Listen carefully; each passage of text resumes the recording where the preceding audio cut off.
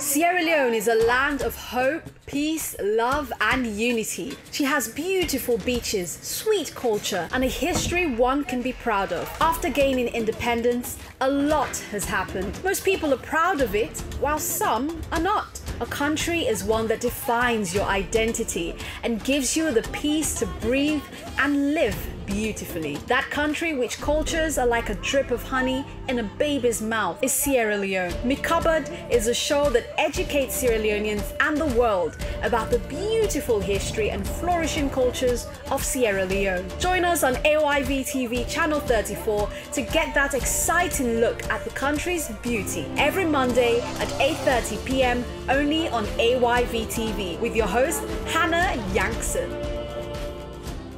It's 2021 and welcome to season 2 of Me Cupboard with a lot of exciting culture and Sierra Leone history to talk about. So, in this week's episode of Me Cupboard, we shall be diving into the Sierra Leone Peace and Cultural Monument, which was opened in 2010. I know you are at home waiting to see everything about the Sierra Leone Peace and Cultural Monument. Well, wait no more, as Me Cupboard is here to unfold every details about the monument on AYV TV. I am your host Hannah Yankson and my beautiful outfit is designed by Beaver Mix Design, which is one of the best designing brands in Sierra Leone. Welcome to the Sierra Leone Peace and Cultural Monument.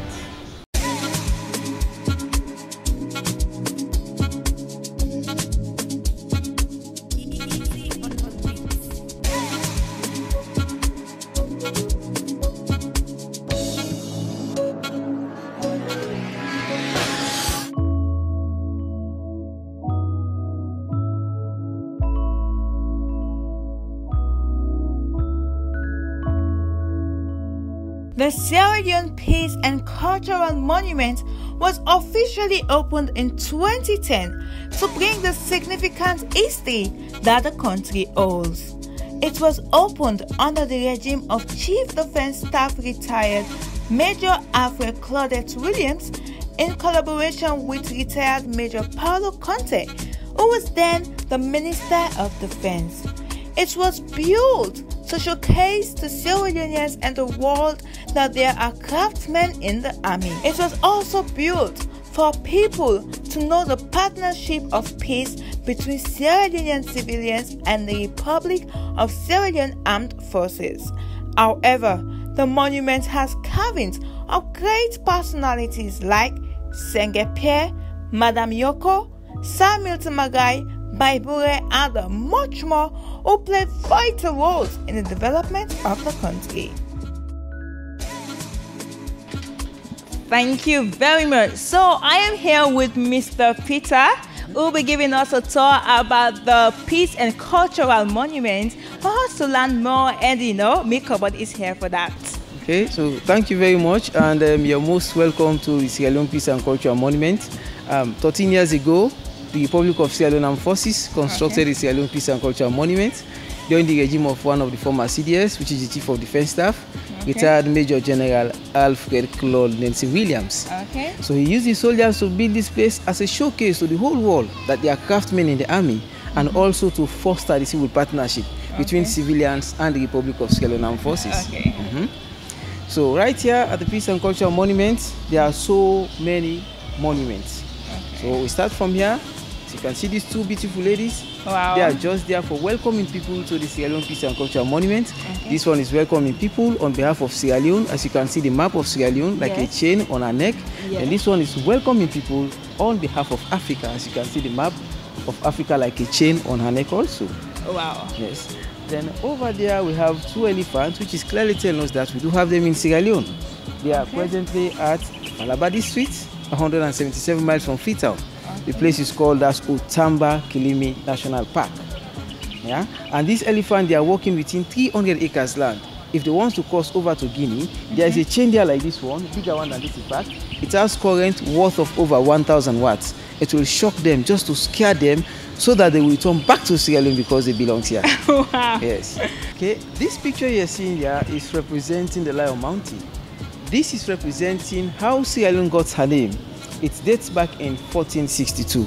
That was the year when a Portuguese sailor called Pedro da Sintra visited Sierra Leone, as he first of all named Sierra Leone as Serra da Lua. Serra da Lua is a Portuguese language. It means the Lion Mountain. The Portuguese sailor Pedro da Sintra named Sierra Leone for two main reasons. One of the reasons is that the time he came, the shape of the land that he saw up to date is just like the shape of a lion. Then the second reason is that the time he came was during the rainy season.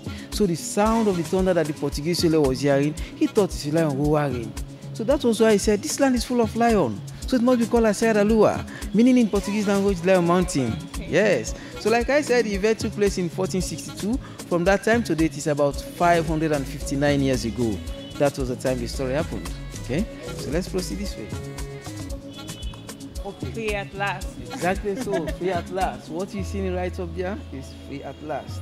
Okay. Most assuredly, there was slavery in Sierra Leone. Even before the coming of the Europeans, their own type of slavery. But the type of slavery that was existing in Sierra Leone, it was not as degrading as the one brought by the Europeans. As the type of slavery that was existing in Sierra Leone, it really a time in those days, for instance, when the slaves would go and find their relatives. If their masters died, the slaves will inherit their properties. They were given a lot of freedom. But the type of slavery brought by the Europeans, they were using human beings just like the lower class animals. They don't have right to their lives. So this man here is representing the first batch of slaves that arrived in Sierra Leone on the 10th of May 1787. They were 411, inclusive of 60 unmarried white women. Wow. Actually, those white women, they were prostitutes from England. They came with the slaves, they landed at King Jimmy Wharf. He demonstrated exactly as you can see him on this wall. When they cut his chain, when he said to himself, he is free at last, he is no more a slave. Wow, so emotional. Yeah, and he also demonstrated at the cotton tree, which is at the center of our beloved capital city, Freetown. Okay. As this was the same cotton tree where the slaves used to pray and do their marketing activities.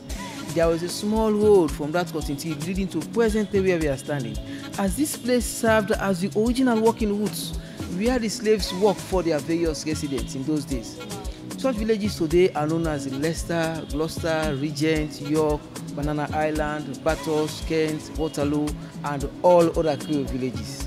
So that is what he's representing, yeah? Okay. The Sierra Leone Peace and Cultural Monument signifies the importance of peace and the value of culture in the country. Sierra Leone as a country has gone through a lot of challenges since slavery, independence, war, and surviving everyday challenges show how strong the country is.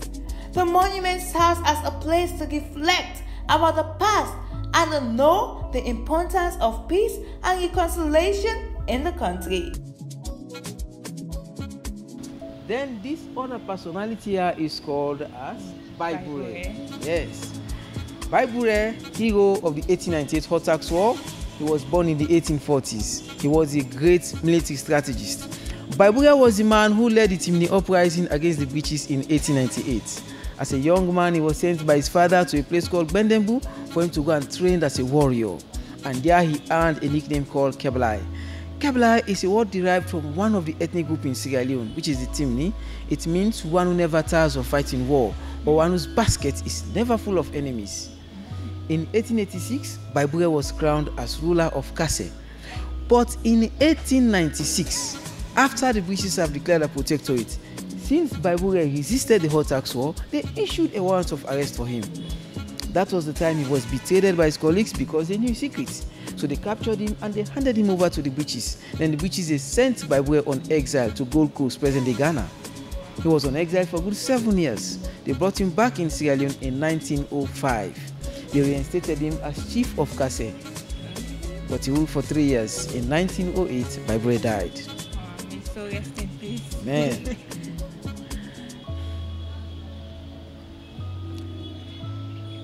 This other personality here is called as Sengbe Pierre.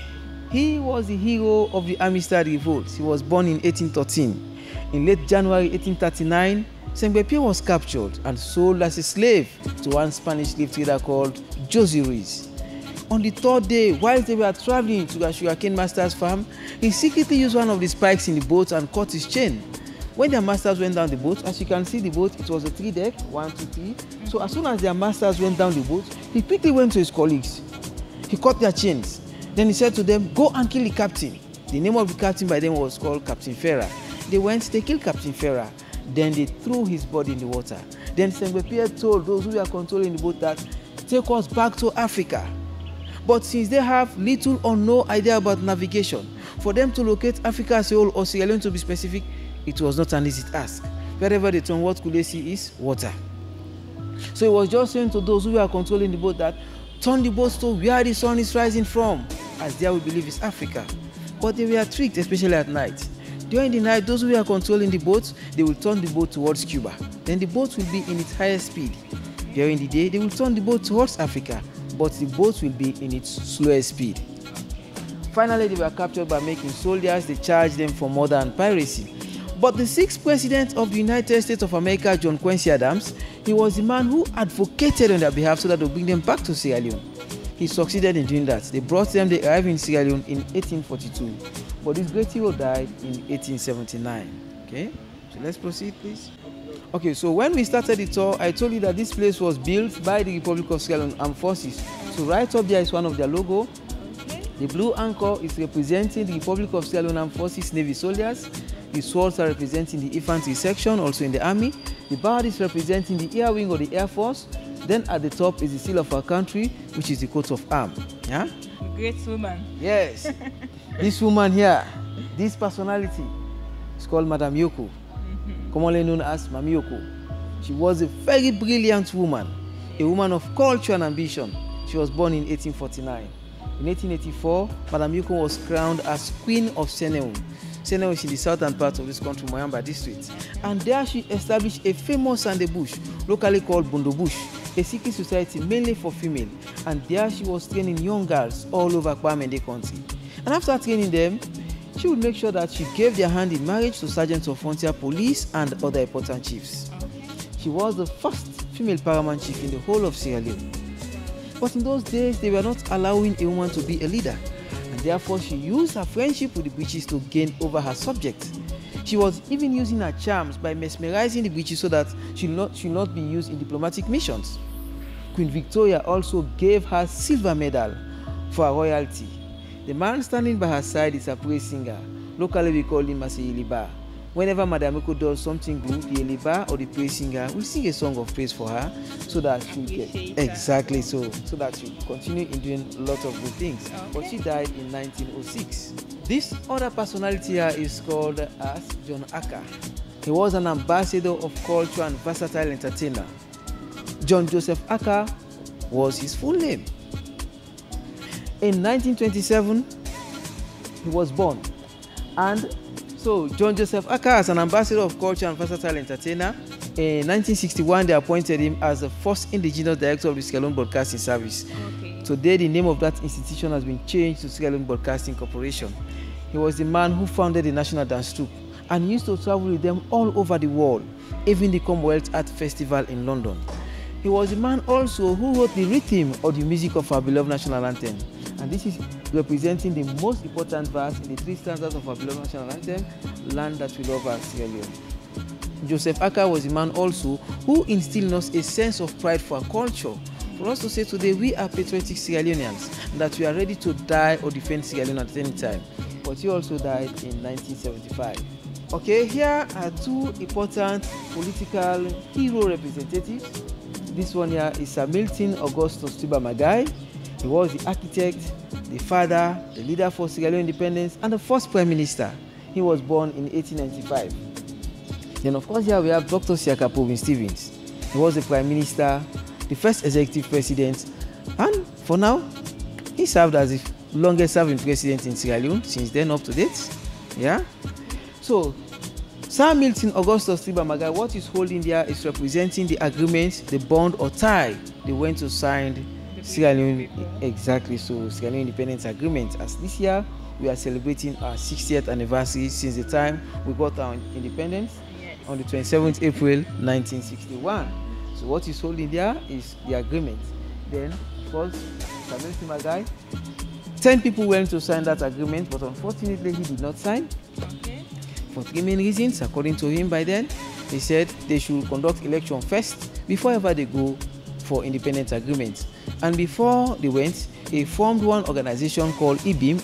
It's an acronym, EBIM. It means Election Before Independent Movement. And because he was having his own different political intention for him to come and form his own political party, as he was the main founder of the present leading party in opposition, which is the All People's Congress, the APC. But again, he was the founder of the present party in power, which is the SLPP. Samuel Timagai and Siaka Stephen. As you can see them, they attended the same primary school at EUB, that is EUB at Bont. They attended the same secondary school, which is the Albert Academy, and even the same university, which is the Fuabi College. But Samuel Timagai was far away senior for Dr. Siaka Stevens. But he died in 1964, and this one died in 1988, as he was born in 1905. This section here is called as the Battle Honor sections. These are the various rewards or honors given to the Republic of Sierra Leone Armed Forces for the various wars they fought. From the First World War over there, the Cameroons from 1914 to 16. But officially that war ended in 1918. They fought at Caladan, the Burma War. It was the Second World War. That war started in 1939. But 1943 was the time when the Republic of Sierra Leone Armed Forces participated in that war, and it ended in 1945. Of course, Yekomok, Douala, North Arakan, Mayom, Congo, all these areas they gave the Republic of Sierra Leone Armed Forces battle honors for all these wars, even the Civil War, which started on the 23rd March 1991. So all these areas they gave them battle honors for that. Here is another center called as the Reconciliation Center. This is a true story that happened during the Civil War in Sierra Leone. This happened all over Sierra Leone. The words in the map of Sierra Leone, they were said on behalf of Sierra Leoneans by these 6 people, with the exception of this man. This man in the blue attire is representing a chief in a specific village. The woman over there is representing the first, and this one the last wife of this chief. This man during the war was a rebel, but now we refer to him as an ex-combatant.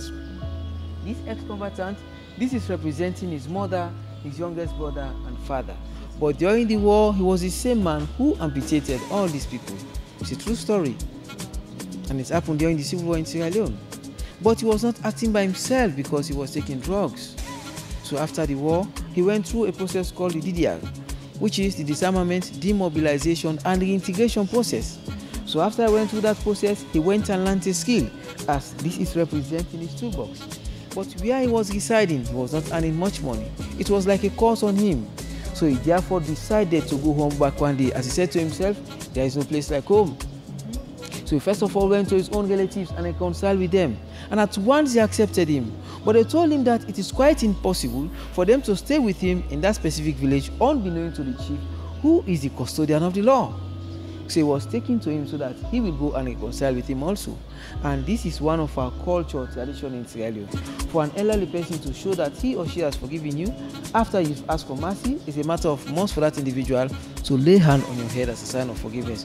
So that is what exactly going on between them. So that is why the former CDS who wrote the project for this Peace and Cultural Monument said that there is so much in us that unites us than divide us as Sierra Leoneans. We must recognize this fact and learn to live with one another. Said by retired Major General Alfred Clonesi Williams and supported by the current Minister of Tourism and Cultural Affairs, Dr. Moeminatu Pratt. Wow. Because she also played a pivotal role during the time they were constructing this Peace and Cultural Monument. Okay. Your attitude determines your altitude. Yes. This section here is called so, of course, your attitude determines your altitude. And there's a secretariat set up by the former regime, which is the attitudinal and behavioral change. That if we change our attitude, Sierra Leoneans, all these activities, which was going on smooth and effectively in our beloved country, Sierra Leone, will still continue today. As right down there is representing one of the cash crop we are exporting today, which is the cacao and coffee. Football section, Leone Star, the carvers, the fishing sector in Sierra Leone, whatsoever type of boat that is built here, we used to give them names. So the name of this boat is written in Pidgin English, we all are one, meaning we are all one. He's representing the old musicians, people who are responsible for cleaning the city, collecting tax, Freetown City Council. a trader and a buyer. In Sierra Leone, we have our culture again that whatever product we want to buy, we must bargain or talk for price. So that is what exactly going on between them. Definitely. Yeah, and this is representing the mining sector. Officially, we started mining in Sierra Leone in 1930, Conodi Street. Up to date, we are still mining there. Then, of course, this is dignity in labor. And, of course, this is the educational sector. As we all say, learning is better than silver and gold. But what if I say learning is better with silver and gold? Which one you prefer? So you prefer that silver and gold or with silver and gold? What if I say you choose one? Oh wow, okay. I'll choose that another day. Because you need the money, you know, to educate yourself. And there is a song that we normally sing, which ends in these words. And up to date, the school-going pupils, they are still singing that song. And the song goes like this. We are all going to our classes with clean hands and faces to pay great attention to what we are told, or else we shall never be happy and clever.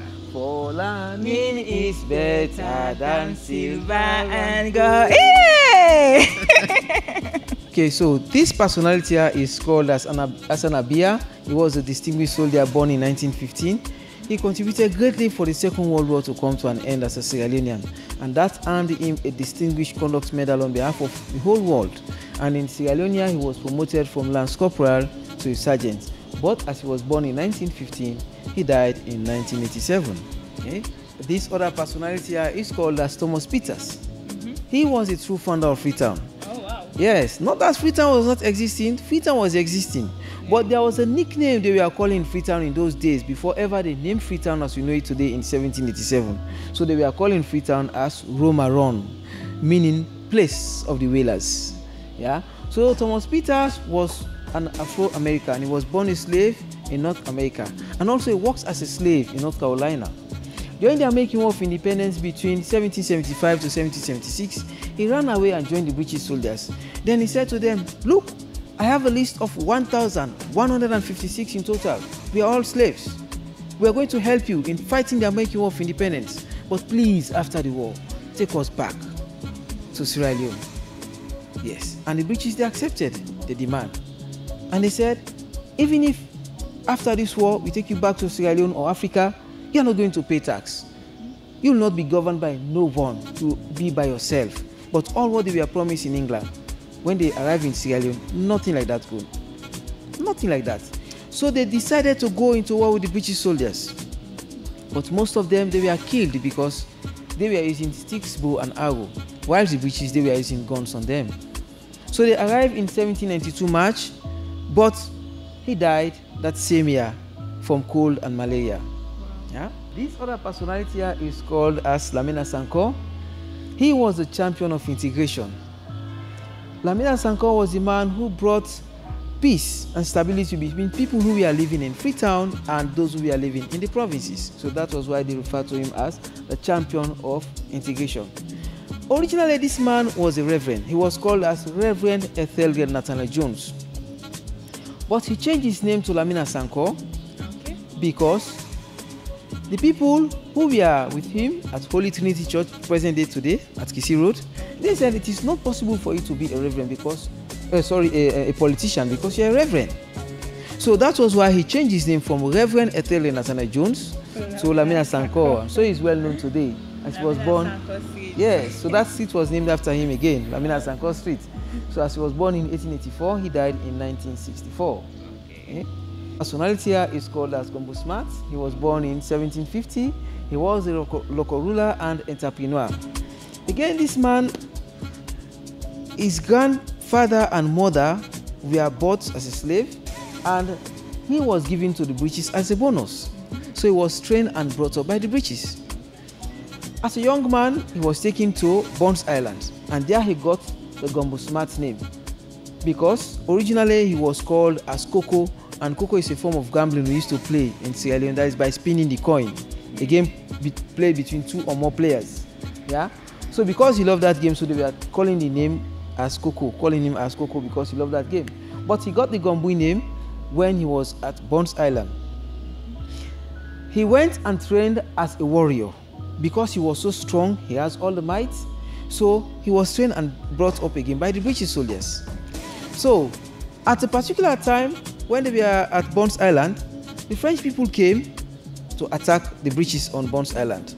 So that was the time he had wanted to reveal the British secrets to the French. So the French people, they called him, they said, "What is your name?" And he said he's called Gombui. And they said, "Well, you're going to change or add on your name today called Smart, because you wanted to play smart on us by revealing all our secrets to the French, so that easily the French will overpower us and take over the island."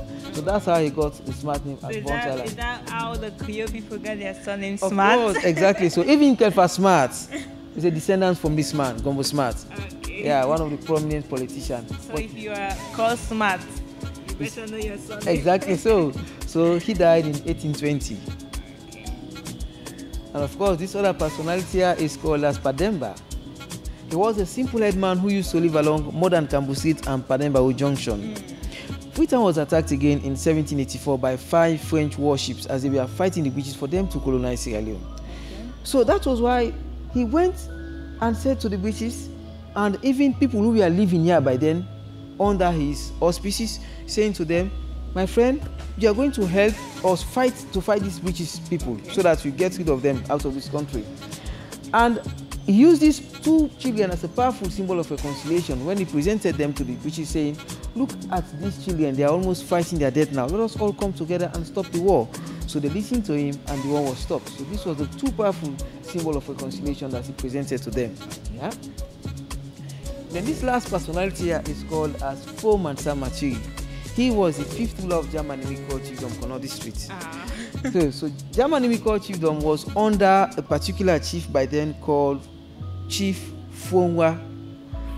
So because by then the British people, when people who are coming from Liberia and other sub-regions to come and find diamonds, salt in terms of economic activities, Foreman Masui wrote a letter to Chief Nyangwa by then. He said, "See, these people now, they've come to fight us for our minerals, for salt and all the rest of it. Please help us, give us supporting power so that we'll get rid of them."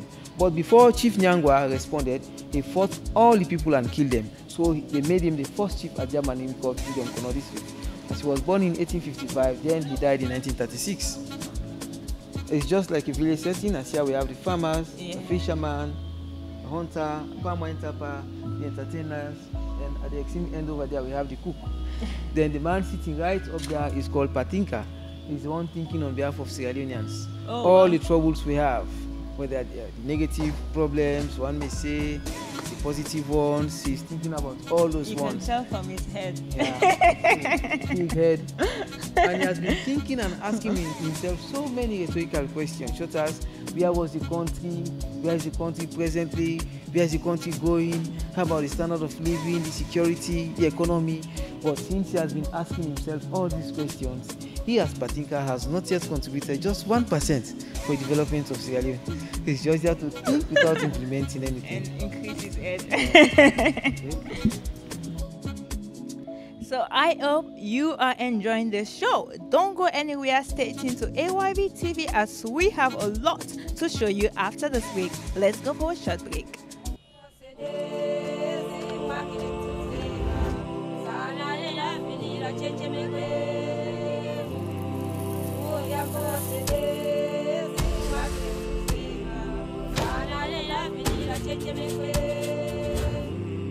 Sierra Leone is a land of hope, peace, love and unity. She has beautiful beaches, sweet culture and a history one can be proud of. After gaining independence, a lot has happened. Most people are proud of it, while some are not. A country is one that defines your identity and gives you the peace to breathe and live beautifully. That country which cultures are like a drip of honey in a baby's mouth is Sierra Leone. Me Cupboard is a show that educates Sierra Leoneans and the world about the beautiful history and flourishing cultures of Sierra Leone. Join us on AYV TV channel 34 to get that exciting look at the country's beauty every Monday at 8:30 p.m. only on AYV TV with your host Hannah Yankson.